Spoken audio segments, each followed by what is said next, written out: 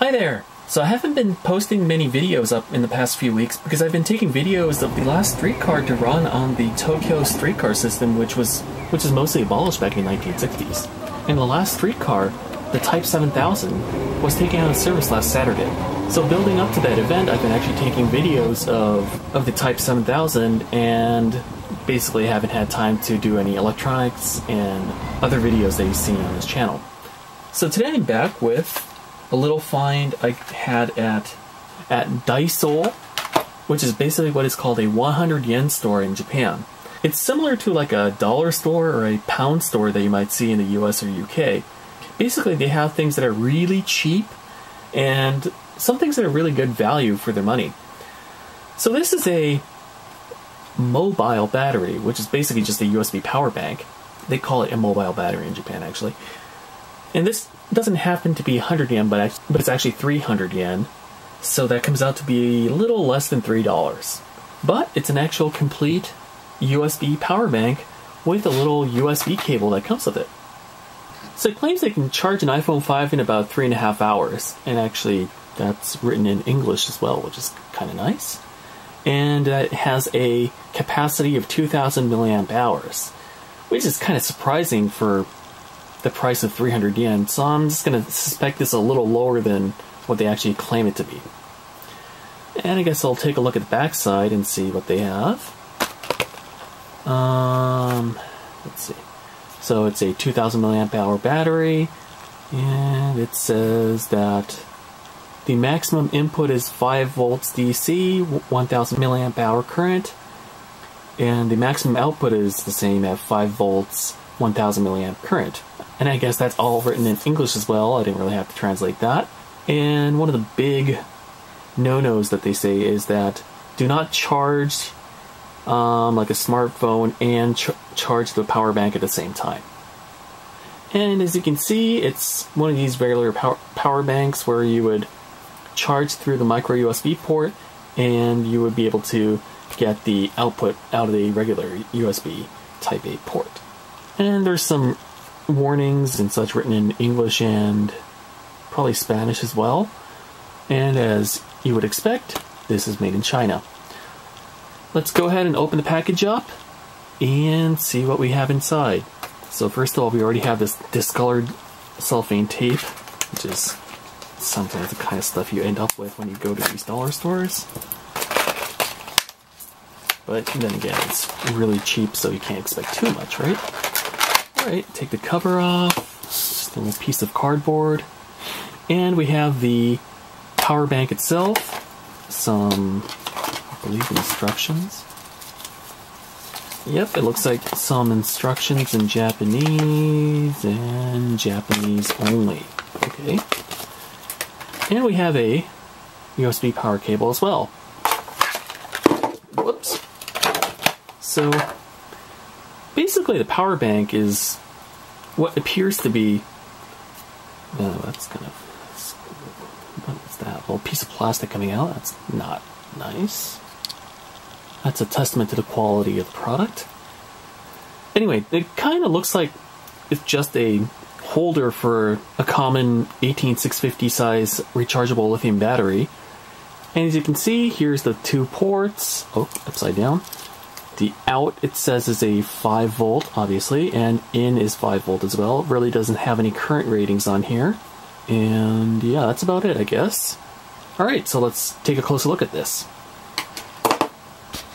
Alright, so first let's try connecting up this USB power checker and see how much voltage is coming out of this power bank.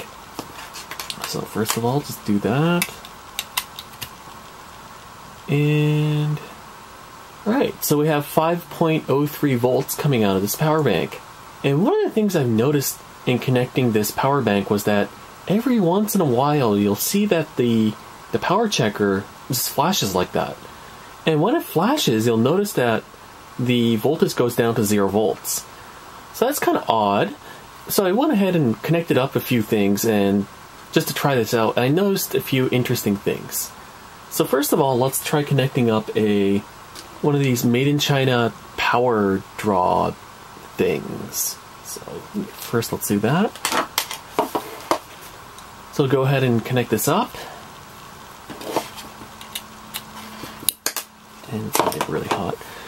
So this thing on the right is selectable between 1 amp and 2 amp using this little switch, and you can see from the output of the power checker, it says that the little thing on the right is pulling 0.9 amps. So it's not quite the 1 amp that it's claiming to be, but at least it's pulling that much power. And you notice that there's a light that lit up inside the power bank, probably to mean that whatever is on the downstream is actually pulling power. Also, another thing is that the voltage has dropped quite a bit. So I guess this power bank isn't very, very effective at getting high output or being able to sustain a high voltage when there's a lot of power being drawn. I'm just going to go ahead and remove this because it gets really hot. So I've gone ahead and removed that little green thing that pulls a lot of power and just burns it off and heats itself up. So while that green thing was plugged in and was pulling lots of current, you notice that this flashing thing was not happening at that time. Now next, what I'm going to try doing is just hook up a little LED to this with a boost converter and try it with something that has a little bit less current draw. This is going to be a little bit more interesting.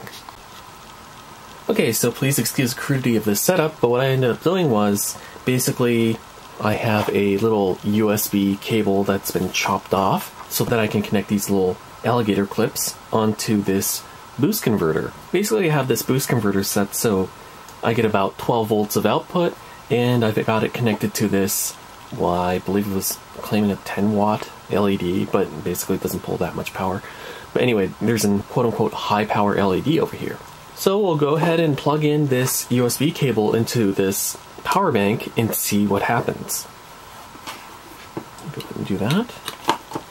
The LED lights up, and the power bank is making a little bit of humming noise, but aside from that, you just saw that. It's doing that same flashing thing every few seconds.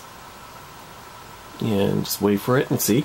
Again, you notice that the power checker and the LED both went off at the same time, like... No, it's not doing it now. Okay, there it goes. So, it seems intermittent, but it goes on and off every once in a while.